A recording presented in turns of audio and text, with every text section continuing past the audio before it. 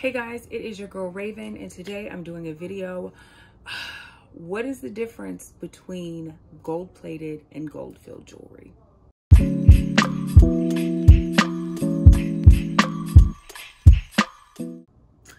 So again, I'm Raven and I am a celebrity fashion stylist by trade. That is what I do for a living. And last year, I really wanted to start investing in my jewelry. So I ended up getting some solid gold pieces. That was not as cost effective as I would have liked it to be. So I started looking into alternative to gold plating and found gold filled.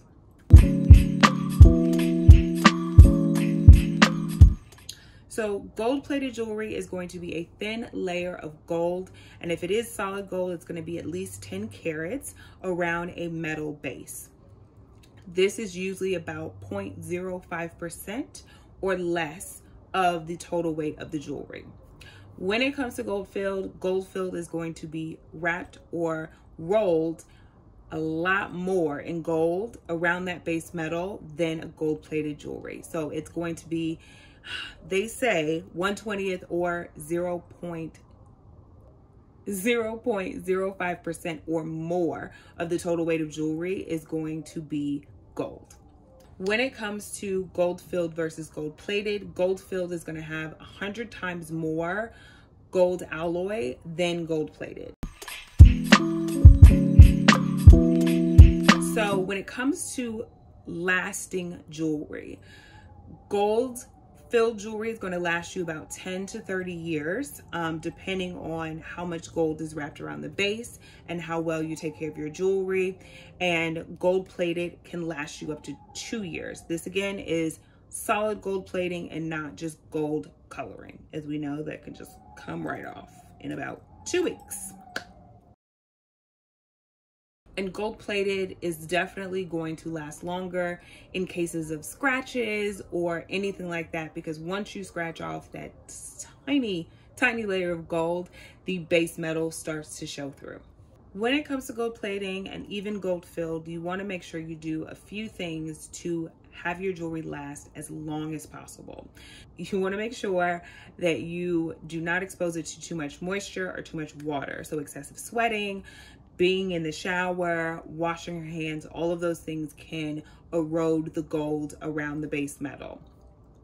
Definitely do not want to sleep in your jewelry, as we have oils that come off of our bodies and we're rubbing and removing and we're doing all of those things.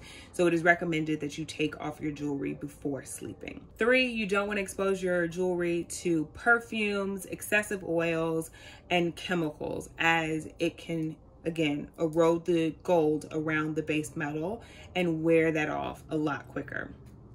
And number 4 is to just store your jewelry away when you're not wearing it. So making sure that it's in a nice container, whether that's a jewelry box or somewhere where you keep all of your jewelry. A tip to kind of delay the process of your gold-plated jewelry coming off or tarnishing is to coat it with clear nail polish. I have not done this, but I have heard of people who've done it and it actually works. Their jewelry lasts a lot longer than it would have if they didn't. So you can coat it with either clear nail polish or a clear spray paint. For me, I love to just keep my jewelry on in the shower, sleeping. I wash my hands with my rings on. So I made sure to get gold filled jewelry after I saw that my jewelry kept turning and I kept wanting to wear it, or solid gold jewelry. So a lot of the pieces that I wear now are either gold filled or solid gold. Gold filled versus gold plated. Gold filled jewelry in my cases and the things that I've seen are going to start around mid 30s up until even mid hundreds. So it's going to run you from $35 depending on what it is, even up to $150, $200 for gold filled jewelry. Gold plated jewelry, on the other hand, will definitely be a cheaper price point, especially if it's not real gold. We've seen pretty much every gold piece of jewelry at H&M is going to be a gold colored jewelry. So fast fashion, you have your price point $7, $10, and things like that. As far as solid gold, it depends on where you buy it from, if it's on sale, how much it's going to weigh. The carat that it is also going to determine what the price point is.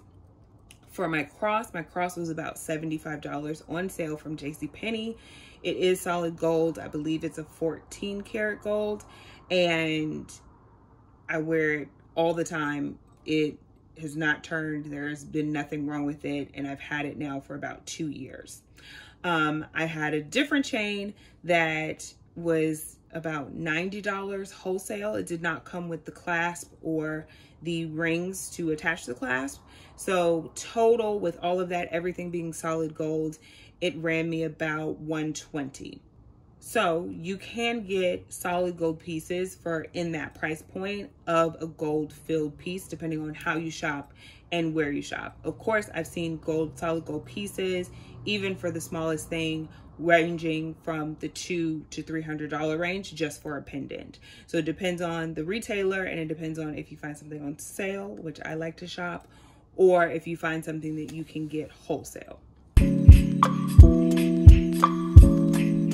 As you can see here, this is some jewelry that has turned. This is some jewelry that has been chemically treated, where I think something spilled on this ring, and I have no idea how to get these spots off, but that is what happened.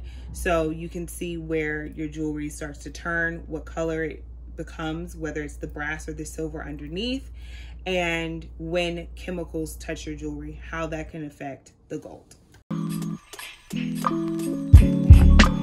As for me and my jewelry, majority of my necklaces come from a brand called Layla May. They are Black owned, and my gun necklace and my queen necklace came from her. I also have another necklace that says Melanin, if you follow me on the gram, okay? And my big thick chain came from the Melrose Flea Trading Post in LA. When I was home for the holidays, I bought this. I also believe that it's gold plated. I have it, probably had it on for about 8 months now. I never take it off, and it has not turned. And my cross has come from JCPenney. The chain that my cross is on is from a different brand, and I'm actually going to replace it because it's starting to turn. My rings are, majority is this ring, and then these 2 rings are Layla May.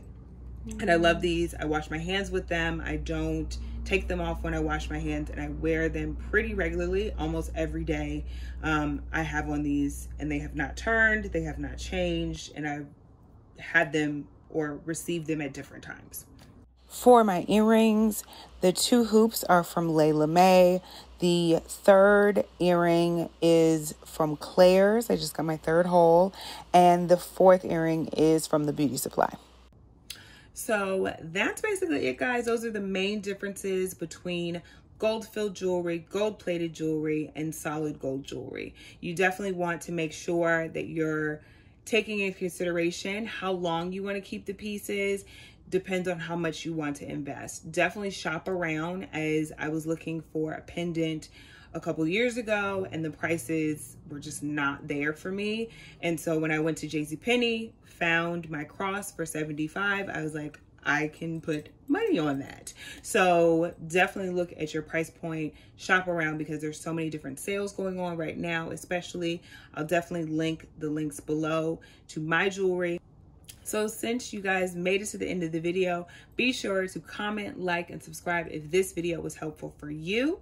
You also may want to watch one of my other videos. This one has been picked specifically for you.